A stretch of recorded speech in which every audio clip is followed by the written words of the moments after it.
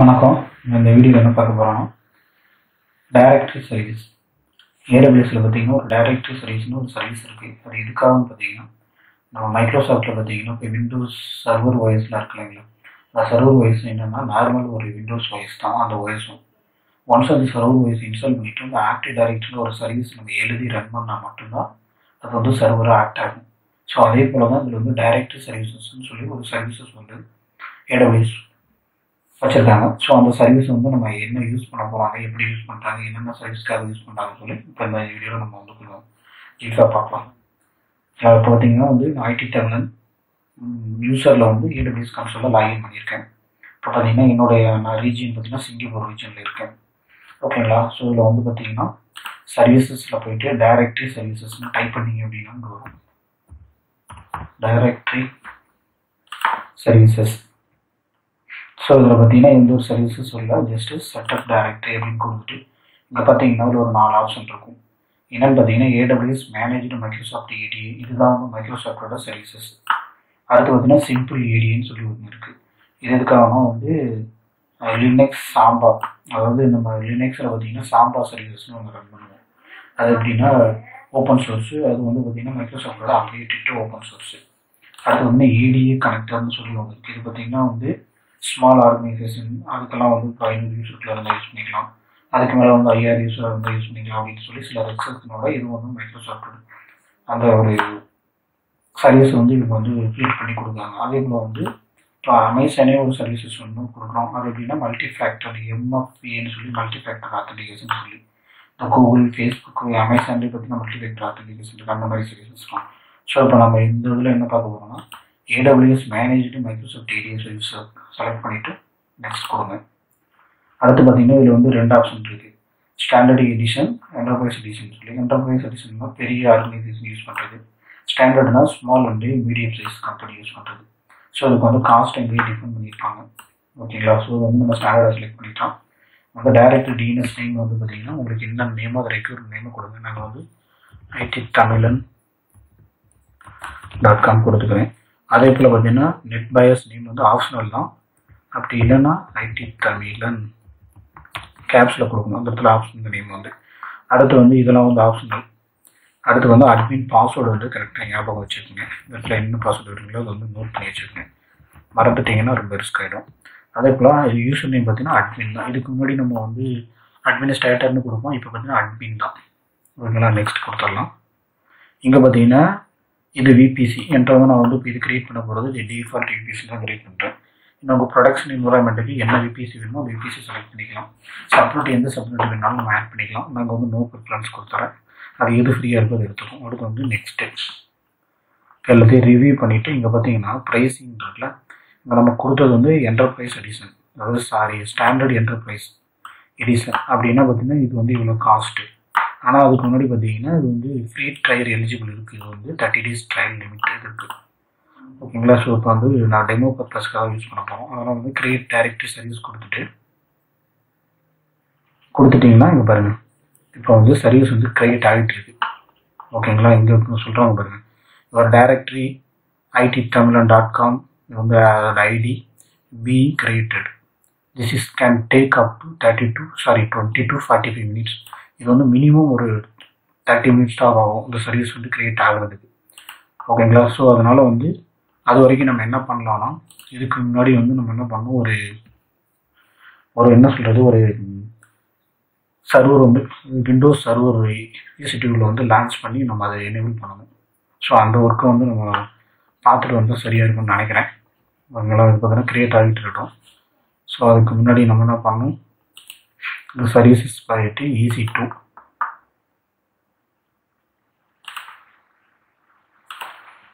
இதில் பார்த்தீங்கன்னா இந்த ரீஜனில் எந்த ஒரு இன்ஸ்டாலும் ரன் ஆகலை. இது வந்து கிரியேட் ஆகிட்டு இருக்கு. டைரக்டரி சர்வீசஸ் வந்து இது வந்து மினிமம் 30 minutes ஆகும். நம்ம என்ன பண்ணுறோம், இங்கே வந்து ஒரு EC2 இன்ஸ்டால் வந்து லான்ச் பண்ணுறோம்.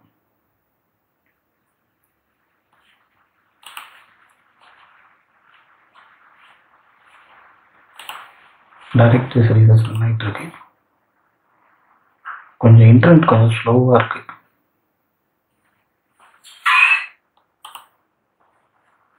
இருங்க, நான் ஒரு கனெக்ஷன் வச்சுன்னு நினைக்கிறேன். இப்போ பார்த்தீங்கன்னா மை EC2 இன்ஸ்டன்ட் வந்து அந்த டேஷ்போர்ட் வந்துடுச்சு. இதில் எந்த இன்ஸ்டன்ட்டும் ரன் ஆகலை. ஸோ இப்போ வந்து நம்ம வந்து ஒரு புது இன்ஸ்டன்ட் வந்து லான்ச் பண்ண போகிறோம்.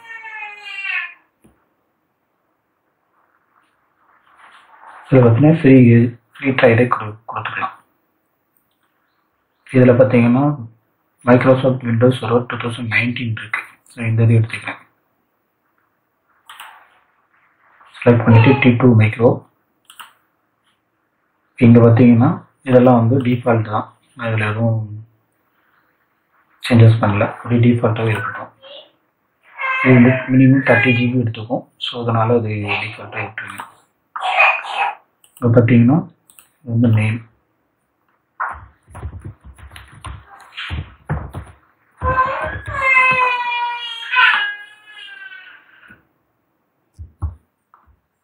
இப்போ பார்த்தீங்கன்னா நேம் வந்து கொடுத்துருக்கேன். ஐடி தேவைன்னா டெமோ வின்னு கொடுத்துருக்கேன். இந்த நேமை காப்பி பண்ணிக்கலாம்.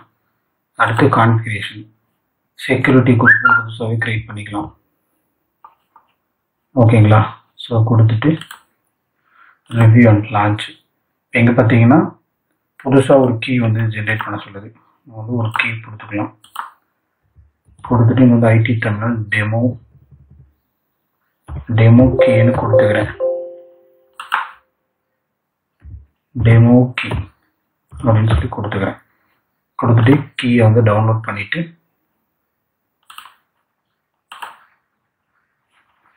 ஓகேவா, இந்த டெமோ கீ வந்து டவுன்லோட் ஆகிடுச்சு. ஸோ இப்போ இங்கே என்ன சொல்லுதுன்னா ஆல்ரெடி ஒரு கீ இருக்கு. ஸோ அதனால இந்த மாதிரி சொல்லுது. அதை காப்பி பண்ணி ஒரு சேஃபர் சைடில் வச்சு சேஃபர் பிளேஸில் போட்டுக்கிறேன். டெஸ்க்டாப்பில் போட்டுக்கிறேன்.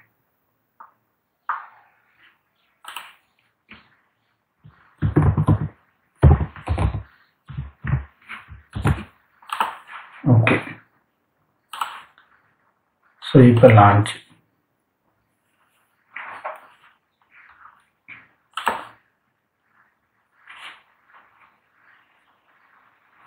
கொஞ்சம் டைம் எடுத்துக்கும்.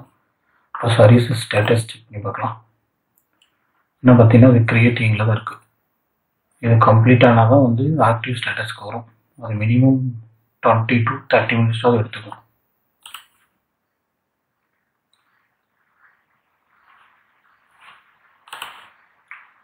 ஓகே. ஸோ இப்போ வந்து விண்டோஸ் சர்வர் வந்து EC2 இன்ஸ்டால் வந்து ரெடி ஆயிடுச்சு. நம்ம என்ன பண்ணலாம்னா இதை வந்து ரிமோட் RDP கனெக்ஷன் வழியாக வந்து இதை லாகின் பண்ணலாம்.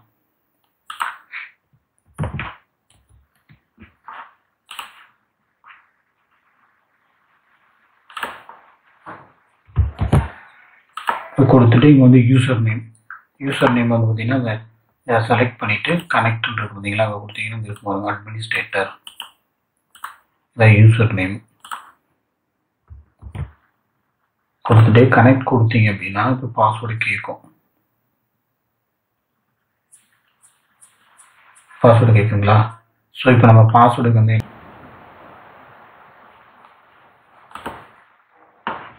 ஓகேங்களா, இப்போ அந்த இடத்துல ஷோ ஆகுது பாருங்க.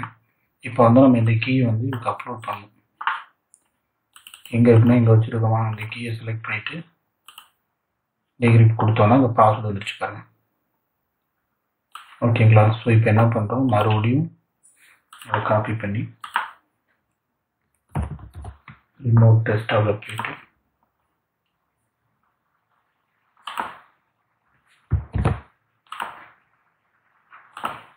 யூசர் நேம்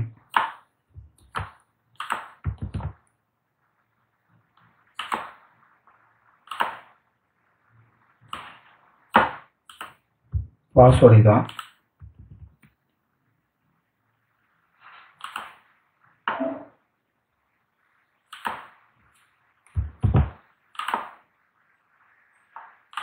எஸ் கொடுத்துட்டு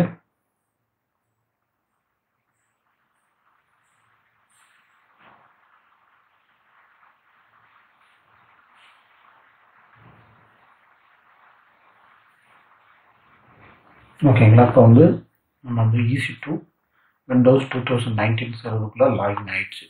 இது வந்து இந்த பர்சனல் செட்டிங்லாம் வந்துட்டு இருக்கு. இது வந்து அவ்வளோவா ரெடி ஆகிடும். ஆல்மோஸ்ட் ஃபினிஷிங் ஸ்டேஜில் இருக்குது. ஓகேங்களா, பாருங்க வந்துச்சு. ஸோ இப்போ இங்கே வந்துட்டு நம்ம இந்த சர்வீஸ் ஸ்டேட்டஸ் பார்க்கலாம். அது என்ன கிரியேட்டிங்கில் தான் இருக்குது. இது கொஞ்சம் டைம் எடுத்துக்கும். நான் என்ன பண்ணுறேன், அது வரைக்கும் எக்ஸ்ட்ரா வந்து வீடியோ ஓட வேண்டாம். ஓகேங்களா, இப்போ இது வந்து இதில் ரெடி ஆகிடுச்சு. இதில் ஒன்றும் ப்ராப்ளம் கிடையாது. நமக்கு விண்டோஸ் 19 சர்வர் வந்து ரெடி ஆகிடுச்சு. இதில் ஒன்றும் ப்ராப்ளம் கிடையாது. ஸோ இப்போ நம்ம வந்து இந்த டைரக்டரி சர்வீஸ் வந்து கம்ப்ளீட் ஆகி ஸ்டேட்டஸ் ஆக்டிவ் வந்தோடனே அந்த வீடியோ வந்து மறுபடியும் வந்து ஸ்டார்ட் பண்ணுறேன். அது வரைக்கும் நான் இந்த வீடியோ வந்து பாஸ் பண்ணி வைக்கிறேன். என் வேஸ்ட்டு ரொம்ப லென்த்தியாக ஓடிட்டு இருக்கும். அதுக்காக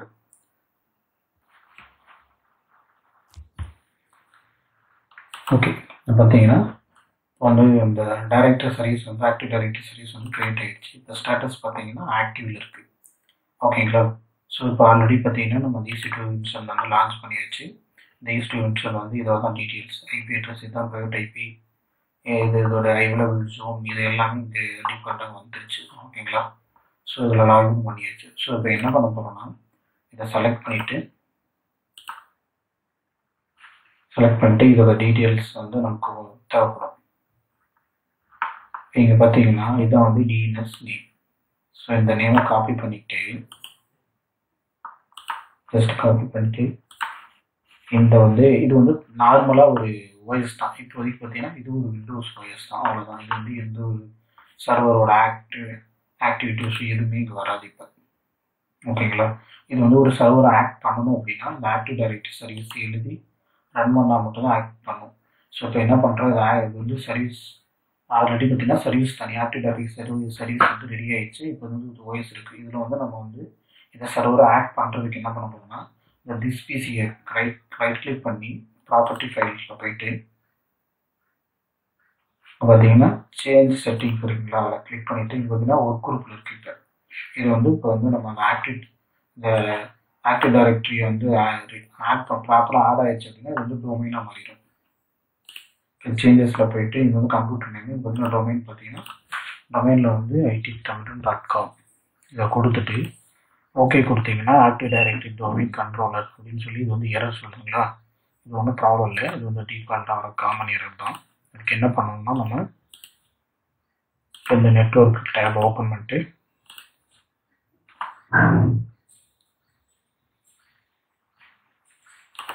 ஏர்நெட்டில் போயிட்டு சேஞ்ச் அடாப்டர் ஆப்ஷனில் போயிட்டு ரைட் கிளிக் பண்ணி ப்ராப்பர்ட்டிஸ் இங்கே போயிட்டு என்ன ஆச்சுன்னா டிஎன்எஸ் நேம் ஆட் பண்ணும். இதோட டிஎன்எஸ் நேம் இருக்குங்களா, இது வந்து ஆட் பண்ணும். ஒரு டிஎன்எஸ் என்ட்ரி வந்து அதில் ஆட் பண்ணியிருக்கோம். ஸோ அது டிஎன்எஸ் வந்து டைரெக்டாக அது ரிசால்வ் ஆக முடியாதனால தான் அந்த எரர் அடிக்குது நமக்கு. இதை கொடுத்துட்டு ஓகே கொடுத்துட்டு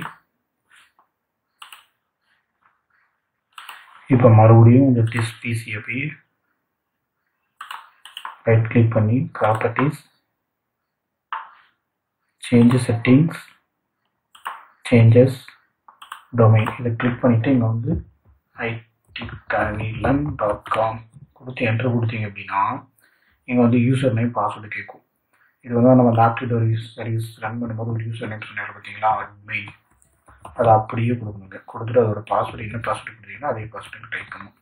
கொடுத்துட்டு ஓகே கொடுத்தீங்க அப்படின்னா இப்போ வந்து இந்த ஆக்டிவ் டைரக்டரி சர்வீஸில் வந்து இது வந்து ஜாயின் ஆகிடும். பாருங்க, வெல்கம் டு IT.com டொமைன் வந்துச்சுங்களா. இதை கொடுத்ததுக்கப்புறம் ரீஸ்டார்ட் பண்ண சொல்லணும். இதை ரீஸ்டார்ட் கம்பல்சரி பண்ணி தான் ஆகணும். ரீஸ்டார்ட் பண்ணிவிட்டு வந்துடுச்சு அப்படின்னா இந்த மிஷின் வந்து ஆக்டிவ் டைரக்டரி டொமைனில் வந்து ஆட் ஆகிடும். ஓகேங்களா, கொஞ்சம் வெயிட் பண்ணுங்க, அது வரட்டும்.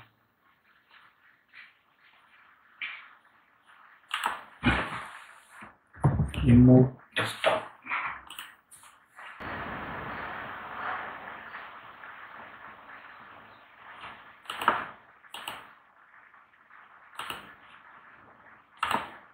ஓகே, இப்போ வந்து பாஸ்வேர்டு கொடுத்துட்டு ஓகே எஸ்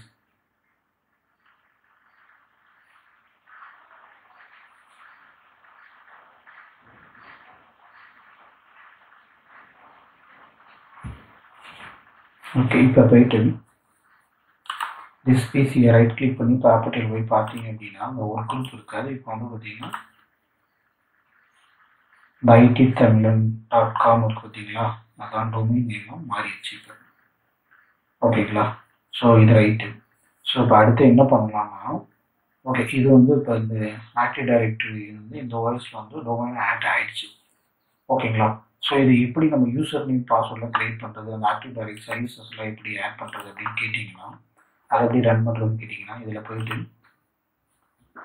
சர்வீஸ் மேனேஜர்னு ஒன்று இருப்பாங்க இங்கே, அதை கிளிக் பண்ணிவிட்டு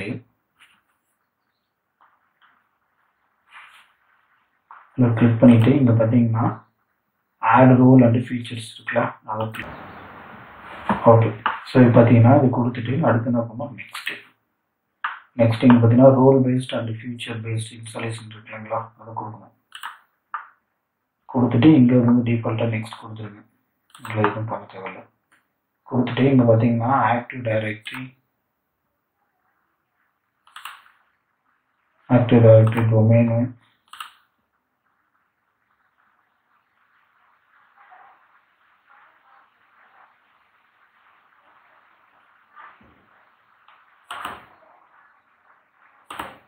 ஸோ ஆக்டிவ் டைரக்டரி லைட் வெட் டைரக்டரி, இந்த ஆக்டிவ் டைரக்டரி ரிலேட்டட் எல்லாத்தையும் வந்து ஆட் பண்ணிக்கோங்க.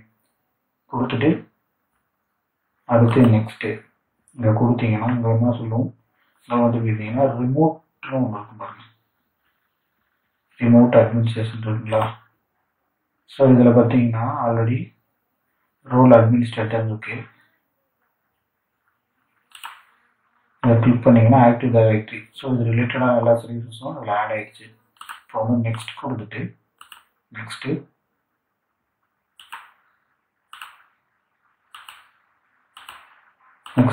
கொடுத்துருங்க. இதில் வந்து ஆக்டிவ் டைரக்டரி ரைட்ஸ் நம்ம அதை செலக்ட் பண்ண எல்லா சர்வீசஸும் இங்கே வந்து அதோட என்னென்ன சர்வீசஸ் வேணும்னு சொல்லி கேட்போம். உங்களுக்கு தேவையானதை டிக் பண்ணிக்கலாம். நான் வந்து எல்லாத்தையும் காமனாக இப்போ டெமோ பர்பஸ்க்காக எல்லா சர்வீஸும் ஆக்டிவ் டைரக்டரி எல்லா சர்வீசஸுமே கொடுத்துட்டேன். ஸோ இது சீக்கிரம் வந்துடும், ரொம்ப டைம் எடுத்துக்கிட்டு, ஸோ கொஞ்சம் வெயிட் பண்ணுங்கள். எப்படி ஒரு 1 மினிட்குள்ளே அது வந்து கண்டிப்பாக சர்வீசஸ் ஃபுல்லாக எனேபிள் ஆகிடும். சர்வீசஸ் வந்து கம்ப்ளீட் ஆகிடுச்சு. இப்போ என்ன பண்ண போகிறோம், அவ்வளோ க்ளோஸ் பண்ணிவிட்டு மறுபடியும் வந்து இந்த ஏடிஎஸ் சர்வீசஸ் வந்து இந்த சர்வீஸ் மேனேஜரை க்ளோஸ் பண்ணிடலாம். க்ளோஸ் பண்ணிட்டு இப்போ இங்கே கிளிக் பண்ணிங்க அப்படின்னா இங்கேயே ஷோ ஆகும் நம்ம என்னென்ன புது சர்வீசஸ் யூஸ் பண்ணியிருக்கோம் அப்படின்ற மாதிரி.